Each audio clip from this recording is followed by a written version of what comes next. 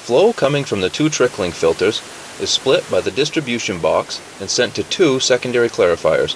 A variable amount of flow is also sent back to the primary effluent wet well to recirculate the water through the trickling filters.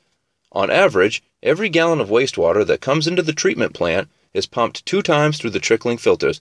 This recirculation allows efficient growth of microbes by ensuring that the trickling filters get a constant wetting rate and that the microbes are always being fed. Then it's off to the secondary clarifiers, which are 3 times the size of the primary clarifiers. They are round while the primary clarifiers are rectangular. The secondary clarifiers are 80 feet in diameter and 12 feet in depth. They hold 450,000 gallons and have a detention time of 1 to 2 hours. The humus is collected at the bottom of the secondary clarifier and pumped back to the headwork so it can be run through the primary process again. The primary sludge and humus mix and co-settle in the primary clarifiers. Once the wastewater passes through the secondary clarifiers, the biological secondary treatment process is complete. Treatment is almost done.